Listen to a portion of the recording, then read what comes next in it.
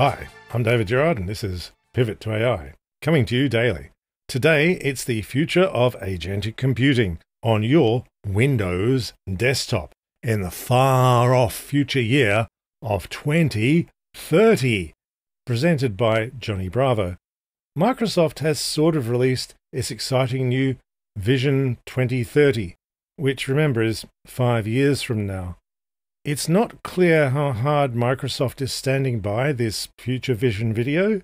It's an unlisted YouTube video, but it's right there on the official Windows channel. And boy, is it getting comments from people whose vision of Windows in 2025 is, could it just work properly? Please. The speaker is David Weston, Microsoft's Corporate Vice President of Enterprise and Operating System Security. Like all Microsoft vice presidents who make an official promo video, he has a haircut that looks like he just flew in from the Cartoon Network. That's how Microsoft keeps its edge as an enterprise office supply company. Microsoft has a several decades record of pushing these bizarre fever dreams about the future of computing. They always involve stuff that does not exist, and Microsoft sure doesn't know how to do them either. But also, it's all still running in Windows. David Weston is, or was, actually a techie, but this video is artisanal corporate slop, handmade the old way. I won't be so rude as to say it was written by ChatGPT, because some people just write and talk like that, and they're corporate vice presidents at Microsoft. You know this is already about this year's big Microsoft AI push. Everything is a chatbot. I think we will do less with our eyes and more talking to our computers. And I truly believe the future version of Windows and other Microsoft operating systems will interact in both in a multimodal way. The computer will be able to see what we see, hear what we hear, and we can talk to it and ask it to do much more sophisticated things. So I think this will be a much more natural form of communication.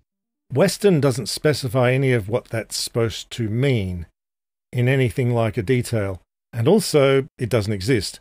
But you will definitely work on your spreadsheets in Excel in a multimodal way. In fact, Microsoft has great visions for the far-flung future of computing itself in the far-off year of 2030. And then the third thing I think is a clear trend in my mind is we will have unlimited compute in the form of quantum. That's actual quantum computing on your PC, right? By 2030, that'll be in Windows, right? And it'll still be Windows, the operating system whose most important selling point is it runs 30 years of old programs properly. Cool. Weston has a vision of the future, and it's that nobody will type or use words online anymore. That's deprecated. Come on, Grandpa, get hip with the young ideal. The world of sort of mousing around and keyboarding around and typing will feel as alien as it does to Gen Z to sort of use DOS. Can't wait till the gamers get hold of that one.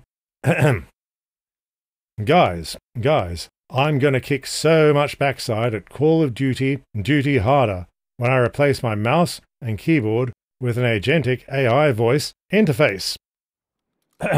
Copilot, please pwn this mumble flipper. Will do, Chief. Pwning mumble flipper now. Mumble flipper pwned. Thank you, Copilot. Also, Copilot, please compile a suitable list of slurs to call the defeated noob and his mother. I'm sorry. You are in the UK, and I will require age verification. No! Darn it! Mom! Yeah, I can't see the kids not being right into that one.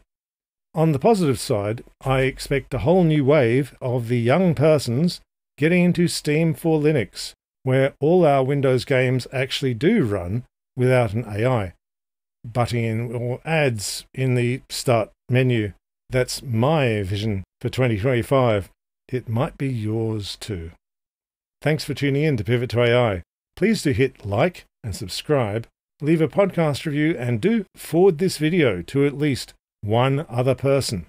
It should be the video version so you can see Mr. Weston in action. A pain shared is a pain doubled.